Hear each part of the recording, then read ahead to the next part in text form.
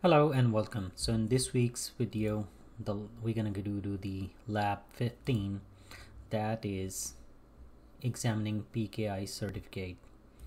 So if you want to follow along on your Windows machine, here are the instructions. Basically, you'll be going to open one of certificate on your machine and go through what they want you to do. So we don't need this virtual machine, we could do it on our computer as well. Let's get started. So Windows 10 desktop, in the search box we're gonna manage user certificate, so we can do either manage user certificates right there. Certificate, so if you ever messed with the registry, you will be very familiar with how to navigate this through. If you have not, please don't do it. One setting you mess it up and your whole copy of Windows is corrupted. You will have to reinstall it. So let's go to certificates.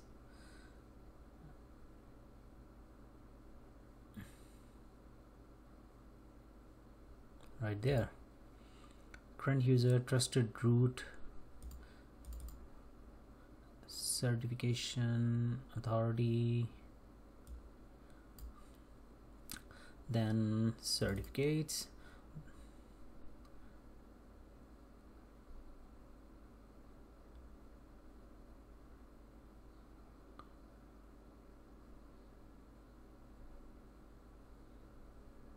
so it says MHNA. I don't see it here with M.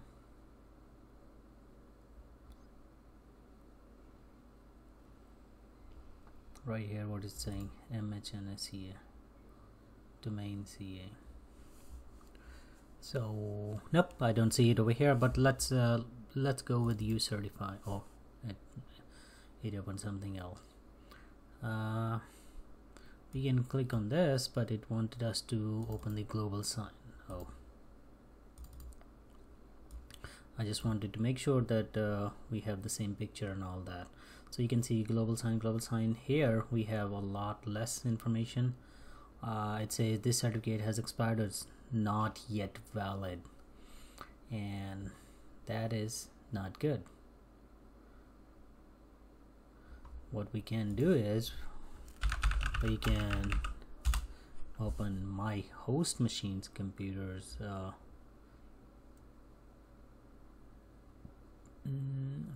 third party trusted root certificates, and see if I have a global here. I do have quite a few actually, but this picture matches a lot. And one thing that I don't understand, that they're valid, that they were signed back in 2009 and they are valid for 20 years in future. This one was 15 years in future valid. The reason it's expired is that it was just expired in December last month. But this machine still needs to, our virtual machine still needs to go and get the updated copy. What next does it want us to do? Details tab. So we are on details tab, and here as well. Trust this. Alright, so we're gonna see the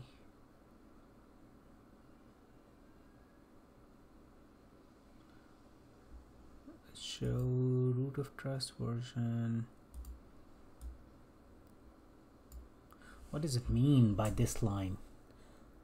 To view the certification path. That was okay. So for the details tab,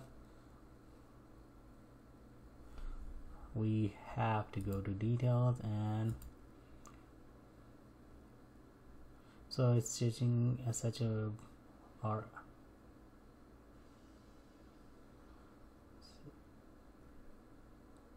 so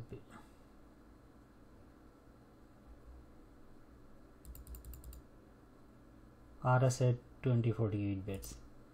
I'm gonna say it's SHA1 hash because this is RSA 2048 and above here it's using SHA 1 RSA. So you can see, we can say it's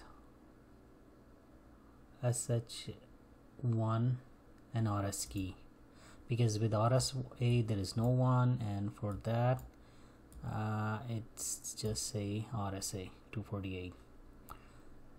In the certification path we're gonna use the chain of trust. This is the chain of trust. Basically it's the root, so there we have only one certificate over here. That's what it meant. Non-root certificate, we're gonna close it. Intermediate certification authority, so that would be this. So now they are not root, these were the root certificates. So if we go and click on root, it's taking some time probably. Okay, let's click on where I sign. Okay, very last one, and 2016 again, it's an expired one.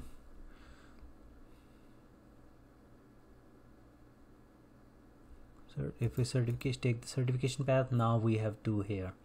So that's the chain of trust.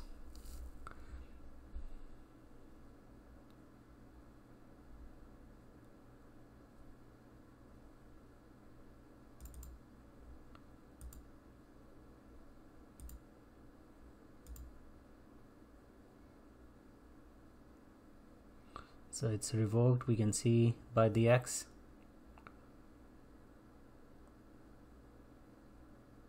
If we click on details, it was issued in 96. Wow.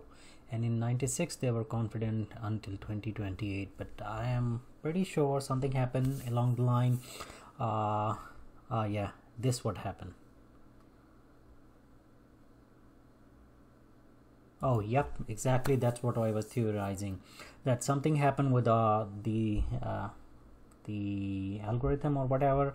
They found that it's no longer secure, so they revoked it even before getting to 2028. So this one is, it does say revoked over here. So basically this one is not an expired, it's a revoked, because the company found out, hey, whatever we used is no longer secure. And this is pretty serious thing, this certificates. All right, so do not save your settings, so we're gonna just do it and submit. What? Yeah, I have a green check here, so I was right in whatever I theorized. Submit. Okay, you're not gonna ask me to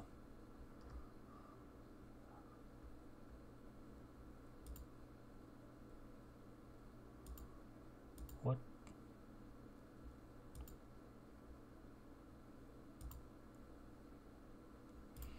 Alright, so I hope this video has helped you. If it has, please rate, comment, subscribe and share, and I see you in the next one.